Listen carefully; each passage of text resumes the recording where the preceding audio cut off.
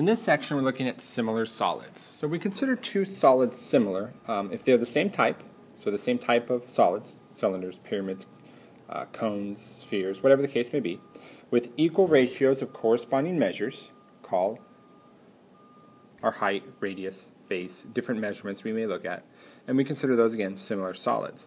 Now the ratio between the two solids is called the scale factor. We've seen this before in similarity. When we had two similar triangles, maybe, we had scale factor, and we typically wrote that as A over B, and that was the ratio of two sides that we can match up. And that ratio held within all the different measurements of the shapes. And then any two cubes or two spheres are similar. Now this is kind of an extra note we're going to add right here, kind of put that aside. If you think of two cubes where all the sides are the same, they're going to be similar. They're just going to be cubes, maybe just different sizes, same shape, different size. And then two spheres will always be similar because they're going to have a round object like that, no matter how small or how large. They're the same shape, different size. So those we're not going to focus on too much. It's all the other ones that are not necessarily similar. Like down below, we have two cylinders. Maybe we compare measurements, and it's still going to have the same scale factor between them. We could have two pyramids here, where maybe we're looking at base length, base height, the height of the pyramid, the slant height, which is a popular one on the outside. We're going to have those values to compare to see if they're similar. So it's that same idea we've seen in similar triangles. We even mentioned this a little bit in the area, looking at the area of similar polygons. So, the Similar Solids Theorem. So we start with if two similar solids have the scale factor of AB. So we say scale factor, or it's also called the ratio of the sides. Either one. We call that A over B. And then we have the ratio of the areas. And this is what we looked at in the previous chapter, which you go back and watch, and that was A squared over B squared. So we actually squared the scale factor to get to that. New one is the ratio of the volumes.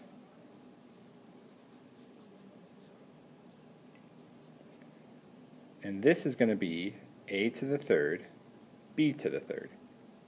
So now we're actually going to cube the scale factor to get to the ratio of the volumes. And we're going to see a few different types of examples that do that. So if you're not sure at the moment to where we're going with this, let's see some examples and you'll start to see how it all fits into the process. But a couple things I want you to be aware of before we start. Let's think of the scale factor if we're looking at just sides. Those are always units, inches, centimeters, feet. In area, we have units squared. And then in volume, we have units cubed. And if you notice, as we look at the way we label the units, it actually is the way we also have the exponents for A and B. Scale factor is A over B. It's just in units, feet or inches or some measurement. Areas, A squared over B squared. Now we're looking at units squared, inches squared, centimeters squared, square feet, on from there. Third one, ratio of the volumes, is now cubed. So we changed that one as well. So we could also start to see, as we change between them, maybe if I'm at scale factor and I want to go to area, I'm going to square it. If I'm scale factor and I want to go to volume, I'm going to cube that. If I want to go back in the opposite direction, I'll take the square root or the cube root, and it allows me to simplify. So we're going to typically use the scale factor to the areas and then the scale factor to the volumes. If we did want to go area to volume, we'd go back through the scale factor. So let's work through a few examples and see. So top one we have, if the right rectangular prism is similar to the right rectangular prism shown to the right. So let's just label this one. I'm going to label this one 1 and this one 2. And eventually we'll get to 3. So first we want to see if 1 and 2 are similar. So if we start labeling the measurements, that front side length of the base is 4 and 8. Then I could go maybe the height of the base, the depth we have there, is 2 and 4. And then the height of the prism is 2 and 2. So if we look at these, they actually simplify, and I get 1/2, 1/2, and 1, which is a problem because that's not equal. Because that's not the same, they don't have the same scale factor. And so we're going to say that they are not similar. Okay, let's move on to the second one. Now we're going to compare 1 and 3. So that front length is 4 to 6, then 2 to 3 is the depth, and the height is 2 to 3. Well, this one, we get that the scale factor, they all reduce to the same thing, 2/3. So 2 units on the first one matches up with 3 units on the second one. That is the ratio between them. Since that scale factor is the same, we are going to say they are similar. Okay, now let's go down and try 2 more. I'm going to use that 1 and 2. So front side is 12 and 9. The depth is 16 and 12. The height is 4 and 3. I reduce, I get 3 over 2. Oops, not 3 over 2. How about 4 over 3? 4 over 3 and 4 over 3. They all reduce to be the same thing. If they all reduce to the same thing, we would say they are similar. And even though they're not asking, well, they say explain the reason, we would say that the scale factor is 4/3. Okay, next one here, I'm going to call this one 1 and 2. I'm going to compare the heights, that's 15 to 10, and the radius 10 to 5. I reduce, and I get 3 over 2 and 2 over 1. They are not the same, so therefore they do not have the same scale factor, so we would say they are not similar. Now, they are both cones, and that doesn't change. They're still both cones, but the key thing we have to see there is they're not similar to each other. They're not the same shape.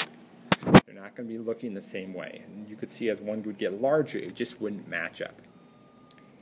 So let's try it now actually applying using the different ratios that we look at. So 2 similar cylinders have volumes of 12 pi and 324 pi. We want to find the scale factor of the larger to the smaller. So if we look at the 2, we're just going to do a quick sketch of them. I have a larger and a smaller, clearly, because the first one's volume is 12 pi. The second one's volume is 324 pi.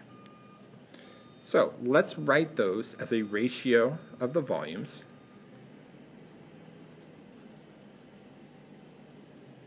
And I get 12 pi over 324 pi. Now I'm going to reduce that. So let's see. 324, maybe it's divisible by 12. So it is. So actually we can reduce that to pi over 27 pi by dividing 12 by 12 and 324 by 12. But, well, let's simplify that even more, and actually it's just 1 over 27. So that's our ratio of the volumes. Now if I want to go and find the scale factor, I need to get back to a over b. Where I'm right now is a cubed over b cubed. So I have to take the cube root here. Now, if you're not familiar with the cube root, you could just think, okay, what would I cube to get to that value? But we'll use the correct notation. This is saying cube root. So what to the third power is 1? Well, that's just 1. What to the third power is 27? Well, 2 times 2 times 2 is 8. 3 times 3 times 3, oh, it is 27. So the cube root would be 3. So our scale factor turns out to be 1/3. So the ratio of the sides is 1 to 3, whereas the ratio of the volumes is actually 1 to 27. So the volume is a lot greater. It doesn't ask for it here, but let's find the ratio of the areas, just if we needed to. So if I had the ratio of the areas, I would square the scale factor, and that turns out to be 1 over 9. Maybe that's one we'd have to see later. Okay, so we're going to work through these. We're going to find the surface area and the volume of the second solid. So the second one is not shown. So we're starting with A, and we got to work through to find B. So scale factor is 3 to 2. So my ratio of my area would therefore be 9 over 4. So if it's 9 over 4, I could set that equal to the area of A, which is its surface area here, 324 pi, over the area of B, let's write surface area of B as our subscript. So I'm going to do cross product between the two. I get 9 times the surface area of B equals 4 times 324 pi. 324 times 4 is 1296 pi equals 9 times the surface area of B. And now I'm going to divide that by 9. And I get 144 pi. That's our units, inches squared. Okay, now volume. Let's move this stuff up here. So my ratio of my volumes is going to be 3 over 2 cubed, which is 27 over 8. So I get 27 over 8 equals, and I'm looking for volume of B, that's 972 pi. So I'm going to do a little quick here. 972 times 8 gives me 7776 pi equals 27 times the volume of B. And that's just cross product. I now divide that by 27 and I get 288 pi inches cubed is my volume. So I found my surface area, I found my volume. Now we go on to the next one. Scale factors 2 over 1. So my ratio of my areas is 2 over 1 squared, which is 4 over 1. So now I'd say 4 over 1 equals the surface area of A over the surface area of B. Now this one turns out to be 4 times the surface area of B equals 864, which I can divide 864 by 4 and get 216 feet squared. For volume, I'm now going to take my scale factor and cube it, so that's 2 over 1 cubed, and I get 8 over 1. So now it's going to be 8 over 1 equals, I know volume of B goes on the bottom, that's 1728 on top. I get 8 times the volume of B equals 1728. I divide 1728 by 8, and it comes out to be 216 feet cubed. Okay, last one here. Scale factors 4 to 7. So my ratio of my areas is going to be 4 over 7 squared. That's 16 to 49. So that becomes 16 over 49 equals 64 pi over the surface area of B. Now instead of doing cross product, which we could always do, let's see if we can figure out a little shortcut here. If we look at 16, to get from 16 to 64, I'd multiply it by 4 pi. So that means I could almost do the same thing with 49, because it's really just changing the fraction. 49 times 4 is 196, so our surface area of B turns out to be 196 pi centimeters squared. If you don't agree, well, do cross product and you'll see. Hopefully. Okay, next we go ratio of the volume, and that's going to be 4/7 cubed. 4 cubed is 64. 7 cubed is 343.